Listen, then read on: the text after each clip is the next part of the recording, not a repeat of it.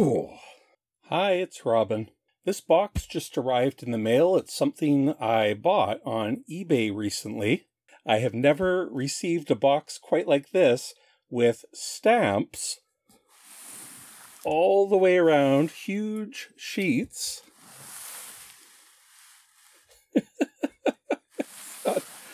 On all four sides.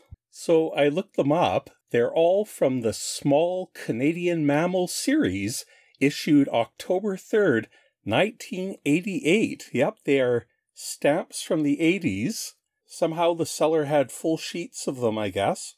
So let's have a little bit of stamp time here. This is the Varying Hair, 5-cent denomination. It's a 10 by 10 sheet, so that's $5 Canadian.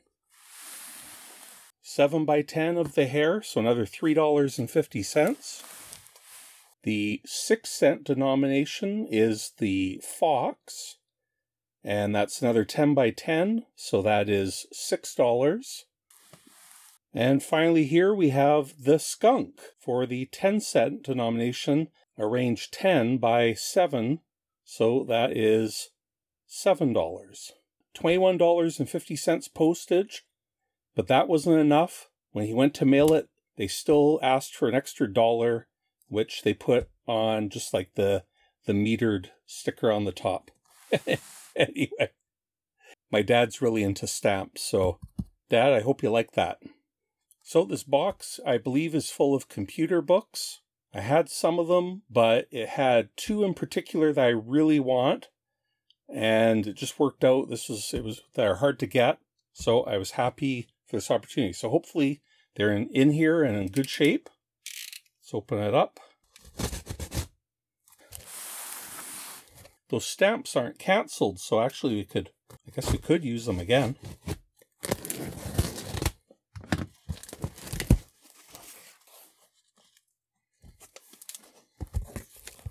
Okay. What have we got here? Empty DVD cases for packing. This is also a first. Those might actually be useful. And lots of plastic bags. PC Optimum. Okay, that's what we're looking for. Okay, teach yourself computer programming with the Commodore 64. I do not have that one. That's not the main one I was looking for. Commodore 1541 Disk Drive User's Guide. I've already got that. More manuals. The VIC-1541 User's Manual. Another 1541 User's Guide. Oh, the 1526 Dot Matrix Printer User's Guide. I do not have that one. More 1541 manuals. Okay. I don't need all these, but again, this was all one lot. I probably already have the 801 Dot Matrix Printer User's Manual. Compiler Design and Implementation for C64 by a Data Becker book. That's all wrapped up. I'll cover up that guy's address. The PET CBM Personal Computer Guide. Oh, I think this was the first edition of this. Actually, I don't have this edition. I have the later one, which is an excellent book. Your Commodore 64 Guide to the Commodore 64 Computer. I actually like it when stickers are left on these. Originally $21.95, $11.99, and down to $4.99 at Kohl's bookstore. I don't know if Kohl's is only Canadian, but they used to be a very big bookseller here. Mastering Sight and Sound on the Commodore 64, discounted to $2.99 by Kent Porter. Okay, this is one of the two books that I really wanted from this collection. Compute's VIC-20 and Commodore 64 Toolkit Kernel by Dan Heeb. So we're going to look at that in a little bit more detail today. And okay, yeah. And here's the other book. This is the companion book, also by Dan Heeb, the Toolkit Basic. So we'll look at those more in a bit. Just go through the rest of the box here. There's the VIC-20 Programmer's Reference Guide. That's an excellent book. Compute's first book of VIC. And of course, the Commodore 64 Programmer's Reference Guide. Bought at W.H. Smith for $27.95. By the way, I bought these from a fellow Canadian, so probably all these books were bought in Canada. And what's the final book here? Sam's Commodore 64 128 Assembly Language Programming. I do not have that one, I think, by Mark Andrews. That is a great haul of books. For I think it was around $100 in total, which nowadays is a steal, especially for those two books to be included, because they're extremely difficult to find now. Okay, so I'm going to set up the overhead camera, and we're going to look at those toolkit books in more detail. Okay, here's the two books. Again, it's Compute's VIC-20 and Commodore 64 Toolkit. Basic, which I believe is the first book that was released, and then Kernel, interestingly, all in lowercase. So again, with these book club videos, my goal isn't to, convey all the information in these books. That would be impossible to do in a video and kind of ridiculous. The main goal is to make you aware of the information that's available in all these various books I look at, and then point you towards either trying to get a real copy yourself, which is very difficult for these books, unfortunately, but they are available online, good scans of them, and there'll be links in the description below, as usual. So I thought I had all the great books for the Commodore 64, but I think it was David Youd who made me aware of these two books. And as far as I can tell, these are amazing books, and they belong right up there when I talk about the great books like Programming the Commodore 64 by Rayto Colin West, Mapping the C64 by Sheldon Lehman, and of course the Commodore 64 Programmer's Reference Guide itself. I think these books should be right up there in that upper echelon. So we'll look at the basic book first. On the back cover, Building with Basic. Your computer's basic ROM routines, those magic parts of BASIC that actually make it work, may seem like a mystery to you. If you've been programming for any length of time, you know how to use BASIC, but you probably don't know how it works inside the computer. That knowledge is powerful.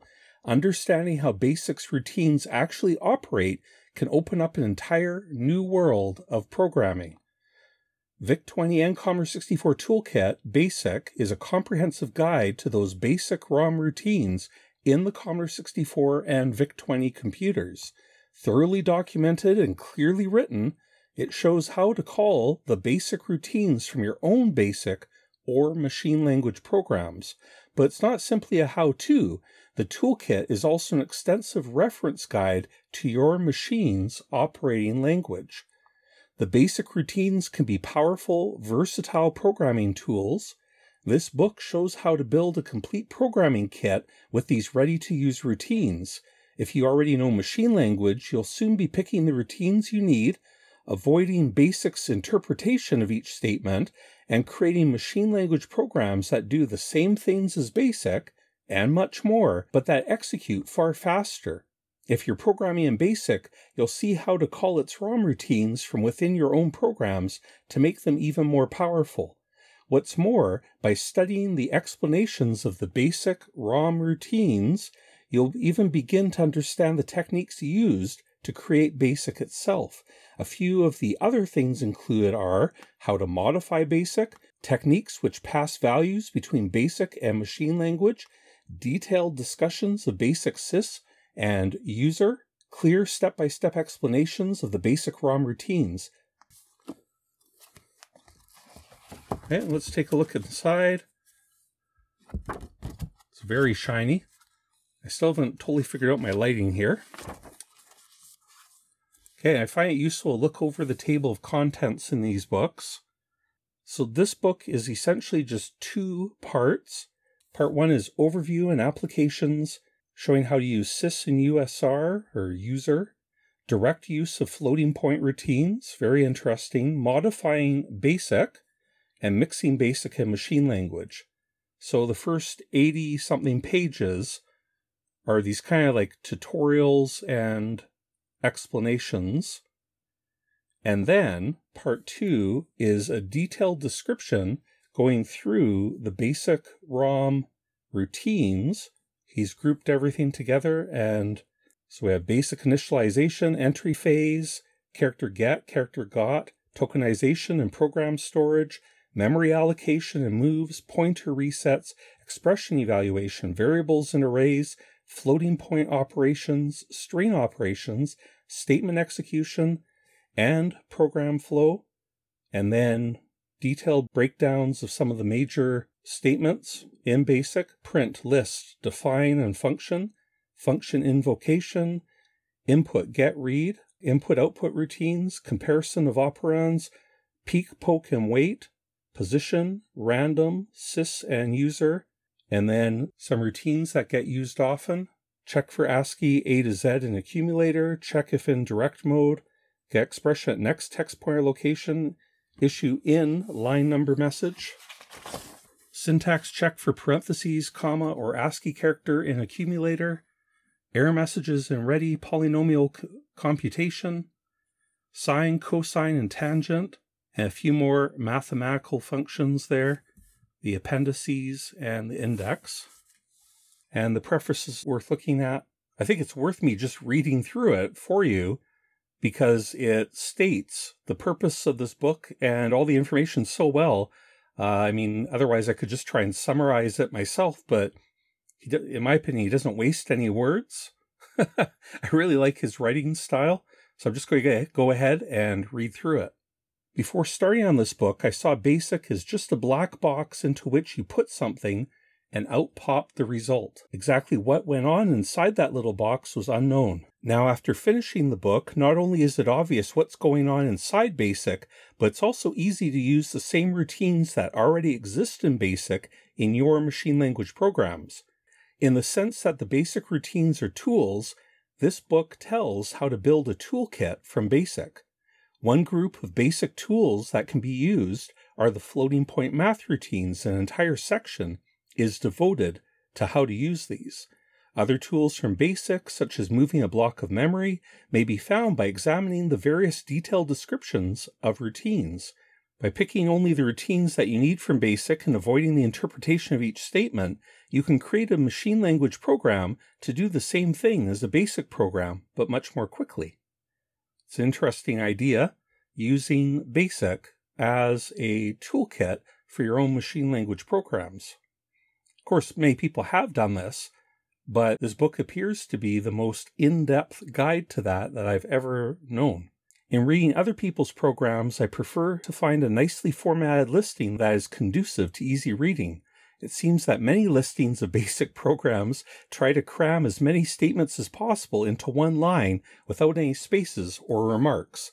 Sure, it saves space, but avoiding eye strain is my preference. Well, I'm guilty. Many programmers, especially those who use languages other than BASIC, prefer the more structured approach to programming. I include myself in this group. Finally, I prefer the way you can trace what is happening in a program to a much finer detail in machine language. With BASIC, you have to assume that the definitions of the language are correct, and if they aren't, it's impossible to know whether your program or the language itself is in error. For an example of how blind faith in a high-level language can lead you astray, enter and run the following short program on a Commodore 64 VIC-20. Line 10, A equals go, parenthesis, quote X, quote, comma 5, and closing parenthesis. This statement should produce a syntax error since there's no go function in Microsoft BASIC. Yep. No syntax error is produced, however. Instead, either a warm start of BASIC is done, similar to pressing the stop and restore keys at the same time, or you hang the system. So give that a try. When you read the section on function invocation, you will see what happens with this statement. This example points out that the rules BASIC supposedly lives by don't always hold true. So I found this part really interesting. Why this book? After the comments about BASIC, you may be wondering what I am doing writing a book about how BASIC works. Well, when I approached BASIC as just a large machine language program, I found it very interesting. Also, I have come to appreciate the immediate feedback from BASIC, and I recognize that BASIC is widely used and very easy to learn. This book is to be accompanied by a book explaining the inner workings of the kernel. The Commodore 64 and the VIC-20 are small enough that one person is able to understand all the major aspects of the built-in software. And this is one of the reasons why I find the C64 so interesting, is because this is true.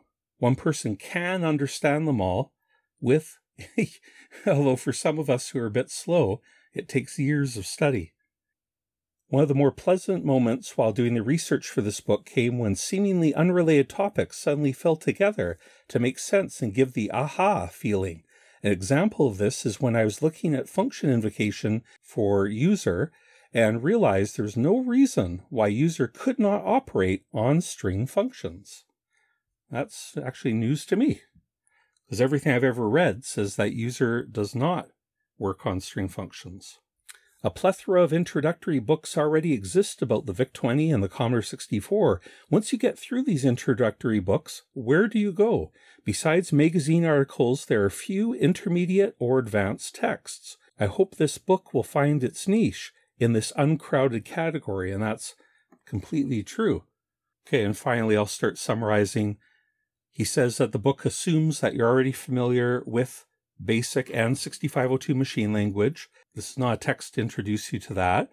It's also interesting that he does not share any of the source code for Microsoft BASIC or in the next book for the kernel due to copyright concerns, but encourages you to disassemble it yourself or get another disassembly. And nowadays, there's lots online. And the book also covers both the C64 and the VIC-20, and he describes the notation he uses. So, for example, if he writes E034/E023, that means that E034 is for the C64 and E023 is the address on the VIC-20. But if he puts a slash, like B/D02B, that means that on the C64, that address is B02B, and on the VIC-20, it's D02B. And that's because the first 8K of BASIC on the VIC-20 and the C64 are identical, except that they start at different addresses. And all the differences between the two BASICs are actually in the kernel ROM, the 8K kernel ROM, which has about another 1K of actual BASIC code in it before the kernel ROM actually starts. So, and just to flip through the rest of the book here, so we can move on to the next book. Part 1, Overview and Applications. And he gives a very interesting description of how BASIC works. A simplified version, but still useful. Describes the sys and user functions. He's made a bunch of examples of how to use the sys command and the USR function. So he lays out his code, both the BASIC and the assembly side of it. And the third example for sys actually includes adding extra parameters onto the end of a sys command, like I showed not that long ago. I guess it was from Lodestar that I learned this. But this goes all the way back to, did I mention what year this? Yes, this book is from 1984. So this technique was described in a book from 1984. And the examples for USR, which includes how to use strings from USR. So that's very interesting, because the C64 Programmer's Reference Guide, I think, explicitly states that it only works with numeric variables.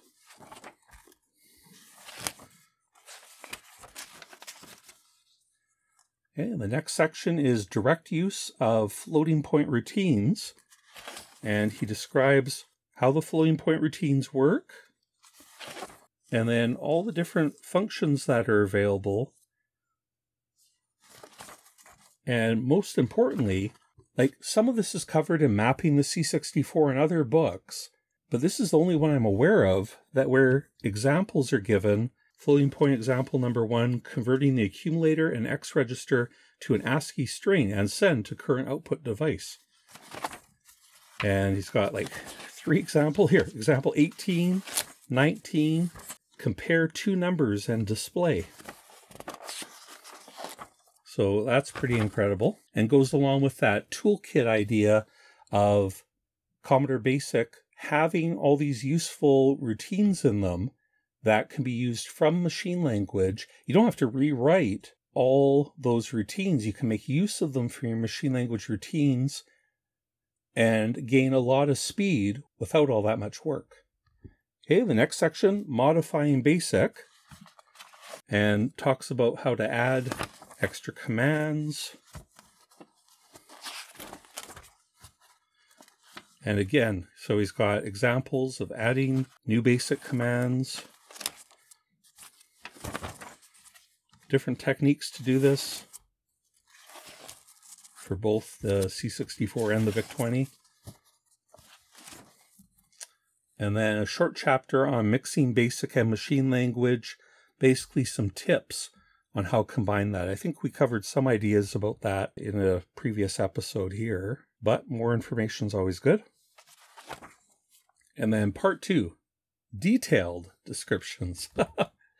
And this book is, 421 pages, including the index. So the detailed part starts at page 89 and goes to about page 400. So over 300 pages of detailed description. And we're just going to flip through. So basic initialization, entry phase. So again, this isn't a disassembly of BASIC, but it is a walkthrough with addresses. So for example, this routine that displays the ready prompt on the C64, it's at A474, and on the VIC-20, it's at C474. And it tells a bunch of places where it's called by, the operation, the main BASIC loop,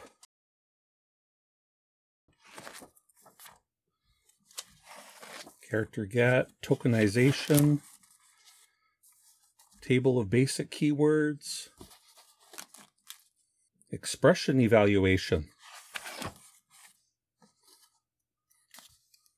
This is very detailed. Variables and arrays.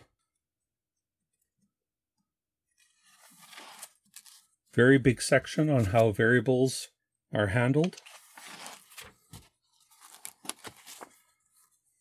Floating point operations. That's a very big section as well. String operations. Statement execution and program flow, like go sub, return, run. That's a big section as well. All about how print works. Listing, defining functions, input, get, and read. The input-output routines. Peek, poke, and wait.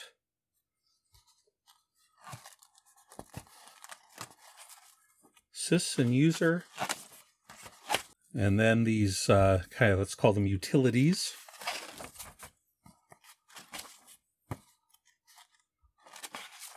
Error messages. Polynomial computation. And then math functions. Like sine and cosine. Like the sine function has 23 steps to it.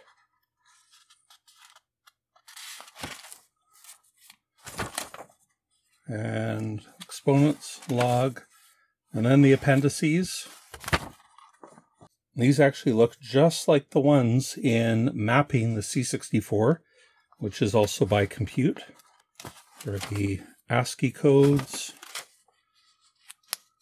That's interesting. The VIC-20 does not use PETSCII codes 149 to 155.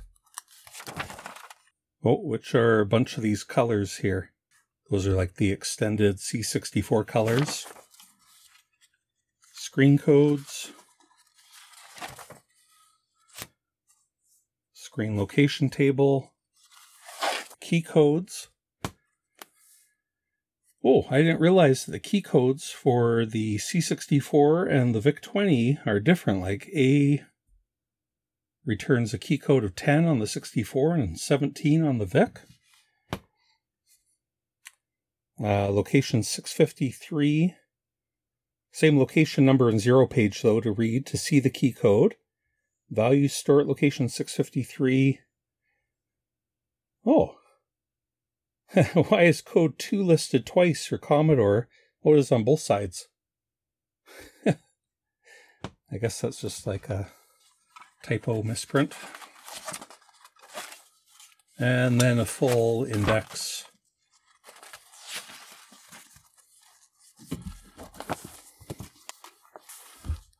Okay, that's it for the basic book. I know I totally skimmed over that, but I am amazed at how much information is in that book. All right, let's look at the kernel. Computing with the kernel. When you turn on your Commodore 64 or VIC computer and the screen displays the familiar bytes-free message, you're seeing the kernel is at work. Yeah, again, this lowercase kernel is interesting, but they still did preserve the kernel spelling with an A instead of a regular E. In fact, you probably seldom use the VIC or 64 without accessing the kernel. The kernel routines, named for a misspelled version of the word kernel, there you go with an E, meaning essence or core, make up the operating system of the Commodore home computers. Compute's VIC-20 and Commodore 64 toolkit, the kernel, is your guide to the heart of your computer. Thoroughly documented and clearly written, it describes the mysterious inner workings of the kernel read-only memory, ROM. Learning about the kernel is important to anyone wanting to fully understand Commodore computers. Understanding the kernel is particularly important if you're programming machine language routines, either for use with basic programs or as standalone programs. If you already know machine language, Toolkit the Kernel can help you determine the best place to jump into the ROM routines to keep your programs as short as possible. It will also help you trap the bugs in programs you've already written by allowing you to follow the process step by step. The kernel descriptions in this book include system reset, initializing the computer, IRQ interrupts, using IRQ interrupts in your program, NMI interrupts, understanding hardware interrupts, the kernel jump table, wedging into the kernel, screen routines, displaying information on the screen, serial input-output, sending and receiving serial information, RS-232 input, and note serial is for the serial disk drives, and for the printer as well. RS-232 input-output, handling RS-232 communications, tape input and output, writing to and reading from cassette tape. Compute's VIC-20 and Commodore 64 toolkit, the kernel is a significant resource for all programmers. If you want to understand and use the machine language routines already in your computer, this reference guide will be a vital part of your programming library. Okay.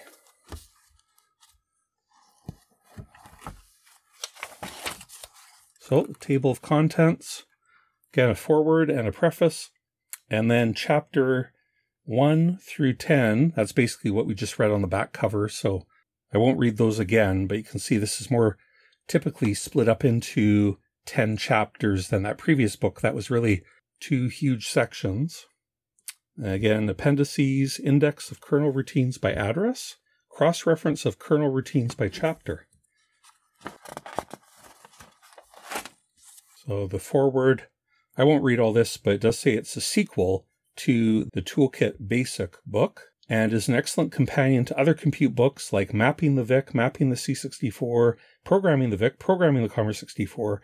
Armed with these guides and a ROM listing, you'll discover all the secrets of your VIC or 64.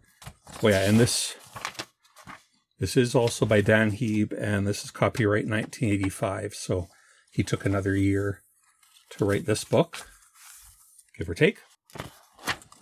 Preface. The subject of this book is the part of the Commodore 64 and VIC-20 called the kernel. Some people think of the kernel as only the standard jump vector table, which is correctly called the kernel jump table. But the kernel is actually larger. It is the section of ROM that handles the input, output, and system management routines, such as the interrupt handlers. The remaining part of ROM that makes up the basic language is covered in the Toolkit Basic book.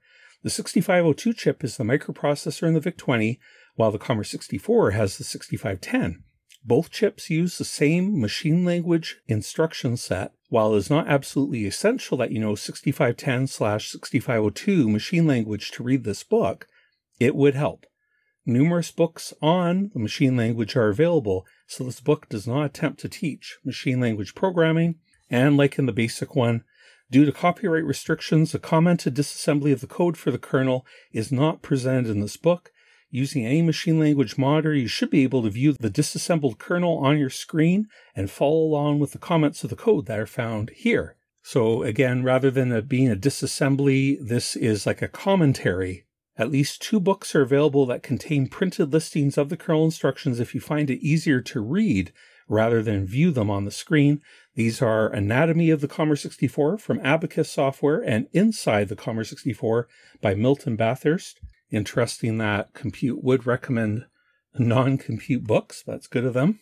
The main purpose of the kernel is to allow communication with the various I/O devices, the screen, keyboard, and cassette drive, as well as RS-232C devices, disk drives, and printers. The interrupt routines are crucial in the functioning of I/O handling, as interrupts allow an I/O device to notify the processor that needs servicing. The information in this book applies to both the Commodore 64 and the VIC-20, and again, like before, when an address differs, the addresses are specified with a slash between the 2 numbers. So that's the same as what he used in the basic. Also, timer A is on the Commodore 64, and that means timer 1 on the VIC-20. And again, it's best used in conjunction with mapping the VIC or mapping the Commodore 64. And then let's take a quick look through the chapters. Chapter 1, Interrupt and System Reset. So describing the interrupts, and I suppose system reset is an interrupt as well. It's certainly a signal line on the processor. So it seems like a very detailed description of interrupts. Chapter 2, System Reset. The reset routine in the 64 and VIC, which is activated when the power is turned on. And here's the reset routine, and it goes through step by step what is done. Disable the IRQ interrupts, initialize the stack pointer to FF, clear the decimal flag in the status register, jump to the subroutine to check for auto start cartridge. Okay, and then it jumps to the auto start if there is one. And then the following steps 7 to 13 apply only to the 64. So then it does some VIC initialization, CIA initialization, memory pointers, kernel RAM vectors, VIC-2 registers, set the PAL NTSC flag, enable IRQ interrupts, and then jump to basics cold start routine. Oh, and then here's the equivalent on the VIC-20, which has slightly fewer steps. Test for auto start cartridge. So all the things your C64 or VIC-20 do every time they're powered on or reset. Initializing RAM vectors. Again, this video is going to be forever if I look at it. I think you're getting the idea. Lots of good information here. Chapter 3 is about NMI interrupts and the differences. So on the 64, when you hit the restore key, it actually causes an NMI. But also the flag line, timer A or timer B can all cause an NMI. And then the equivalents on the VIC. So for the NMI interrupt handler, there are a total of 29 steps, and he goes through each one of them, giving memory addresses where appropriate. And in some of these areas, the VIC-20 and C64 are so different that he's just written like, here's the NMI interrupt handler for start timer B for the C64 at these addresses, and then for the VIC-20 at different addresses.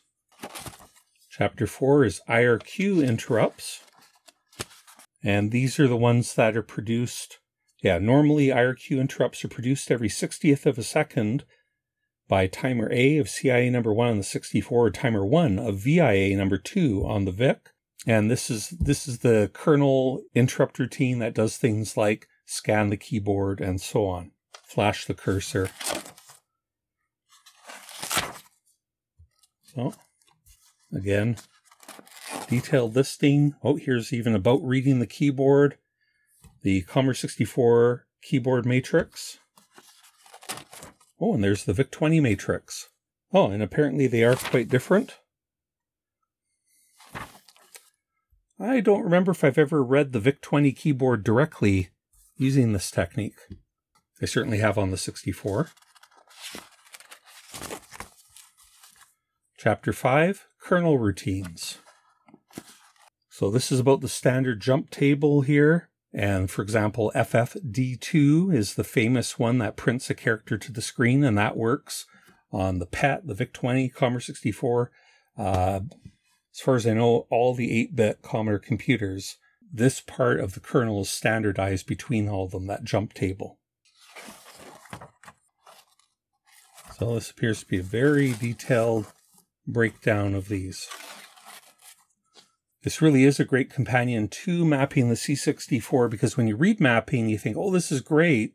Look at all this information. It's like everything in the C64, but it's not actually detailed enough to make use of it in a program often. It'll mention, this routine is here at this location, but it doesn't actually tell you enough that you could set up and use that. Like if you call it, you can't just jump to that subroutine. There's setup to do. And this book describes all that. For example, when you're setting the name for file name, or set the file name, location, number of characters, it tells you right here what is stored and where. A, X, and Y, and the memory locations. For just one example. Chapter 6, Miscellaneous Routines. Set I/O defaults in home cursor, called by none. This routine is not called by any other kernel or basic routines. However, if you call it from a program, it calls a routine to reset the default input device to be the keyboard, the default output to be the screen, homes the cursor, and resets the screen line link tables. Well, that's handy. Display kernel message. See if a logical file exists. Extract logical file number, device number, and secondary address from tables. Display the loading verifying message. Display the saving file name message. Chapter 7, Screen Routines. Okay, the kernel screen editor routines are also used by BASIC to fill the basic input buffer. At 0200, the screen editor routines allow you to use the cursor control keys to move the cursor to any line on the screen and edit that line. That's saying that even though the VIC and the C64 have different size screens, the screen editor routines for the two computers are the same. And then the differences in the routines are, and so it does have a few differences, but I guess the underlying code is the same. So the screen editor on the 64 and the VIC-20 really was, well, on the PAT, really, especially on the PAT, was really ahead of its time. And I've mentioned this before, but when I'm making my videos, I'm just whizzing around on the screen, that cursor's ability to move anywhere is so helpful to me to use as a pointer. So, I'm not like pointing at the screen with my finger or having in post-production always like put some arrow on the screen. With the Commodore machines, I'm almost always able to move the cursor around and show you what I'm talking about with the blinking cursor. And there's a lot of 8-bit computers of that era that just could not do that. You just had to type in a line down at the bottom of the screen. So that really is a great feature. And it's really cool to have all this information about how it works. All these variables, all 0 page, like such as the cursor blink status, the character that's under the cursor, current character color, and so on. Initializing the video chip registers, getting characters from the screen. How many pages? This is a lot of pages about the screen routines. Decrement screen line pointer if the cursor moves left to a new line. It really is quite complicated. It really makes me appreciate how much work went into that line editor and the way it has virtual lines. You have a 40 character physical line, but it's actually an 80 character logical line, or on the VIC-20, it's a 22 character physical line, but up to an 88 for physical lines can be combined for one logical line. Really impressive. Whoa, it just goes on and on. Okay, there we go. Chapter 8, Serial I/O Routines. So this is how the VIC and C64 talk to the intelligent devices like the 15481 disk drive or printers or, really anything. CMD came out with all those devices after, like hard drives and so on, and they just plug in and they work. They might be slow, but it's amazing how no software is required. You just plug the thing in and you can load and save from it. So that's pretty amazing. So it's talking about pretty low level here what the serial commands are. This is something I'm going to read in great detail, and maybe eventually I'll make an episode about this, but this subject alone is quite complicated. Yeah. Attention request from the 64. It's got a diagram here of what happens when the 64 is calling, or when the 64 is trying to get the attention of a disk drive. Wow. This is great. I didn't even know that this information existed. I was actually looking for this quite a while ago when I was talking to the 8-bit guy back when he was starting the Commander 16 project. I was talking to him about trying to implement the serial I/O. I had no idea this information was here. Okay, so that is another big chapter. All the serial I/O. RS-232 I/O. Used by modem routines, or sometimes people use RS-232 printers instead of serial printers. Well, instead of IEC serial printers, instead of Commodore serial printers. These are serial, or at least some of them are. So that's RS-232 and the tape I/O routines. Okay, so about the cassette tape. And it goes into a lot of detail here. About the header. Oh yeah, the VIC-20 couldn't save above memory location 8000. It was Chuck Hutchins who told me about that. He was having trouble saving, I think, a cartridge to tape. And found out that this was a limitation on the VIC-20. So look, this whole problem is discussed here. And I didn't even know about that until a year or two ago. Wow. All this information about tape. I could make so many episodes of 8-bit show and tell just based on like each of these chapters could easily be a super deep episode. In fact, I'm not even sure if I really went deep, how many episodes would it really take to go through, for example, the tape I/O. This is crazy. Oh. Goes on and on, the typical tape format. Wow.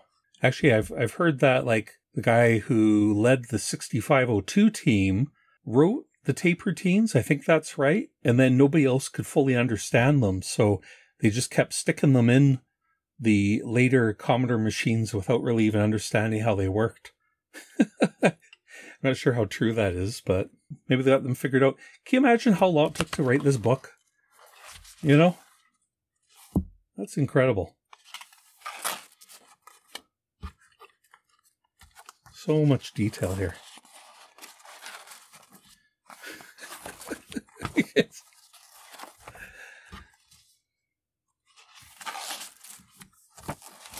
Tape I like it's. How big is this chapter? Oh. So let's start on page 271.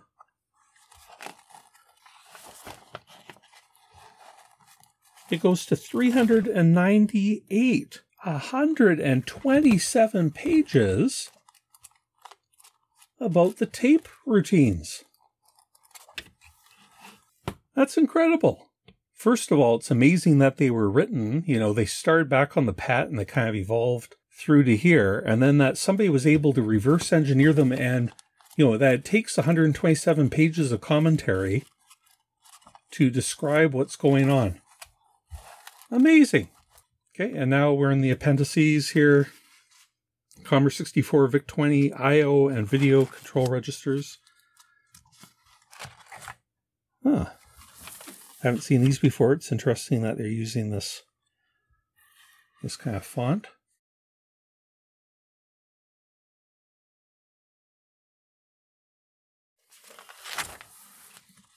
Okay, index of kernel routines by address. So you can go through by an address and it tells you what it's doing and where to look up that information. So that's pretty great. If you're just trying to like disassemble or step through some code and you end up at some address, you can just look here and then find out where to get like a detailed commentary on it. And this makes an excellent like summary starting here at E505 of the kernel on the 64 and going all the way to FFF3. So basically anywhere in the kernel you can look up and then find a commentary on it. And same for the VIC-20. And Appendix C, cross-reference of kernel routines by chapter. So this is going the other direction and go from a chapter in the book and find out what memory address is in the kernel that's about. Okay, and then here we're in the buy this stuff. Okay. Woo! So these books are amazing. Where have they been all my life? They obviously did not sell well because you know what? Even mapping the C64 wasn't all that well known in the 80s. I'm not saying it wasn't, but I mean, I didn't hear about it or get a copy until the 90s. And then Reto Colin West's book, Programming the Commodore 64, I didn't get a copy of that until, you know, well into the 2000s, I think, if I'm remembering right. And lots of people don't know about that book. But these, I only learned about them like 2 years ago. So thanks again to David Youd, and maybe somebody else mentioned them to me too, for just making me aware of them. And thank you to this seller here in Canada who put them up on eBay and nobody went for them. I actually saw them listed. It was more, and then they were relisted at a lower price. And then I was watching it, and then he made an offer even for a further discount, and I went for it. And I am happy. And then there's all those other books too. I gotta look through sometime. Okay, well, again, you know, like sometimes I'm just skimming through it super fast, but I encourage you to check these books out. If you can't find a physical copy, there's PDFs available online. It's an amazing time to be learning about this stuff because, you know, of all the information that's available. So check it out, read it. Hey, thanks to my patrons for their support, especially in making these patron exclusive videos. Thank you for watching, and we'll talk to you next time.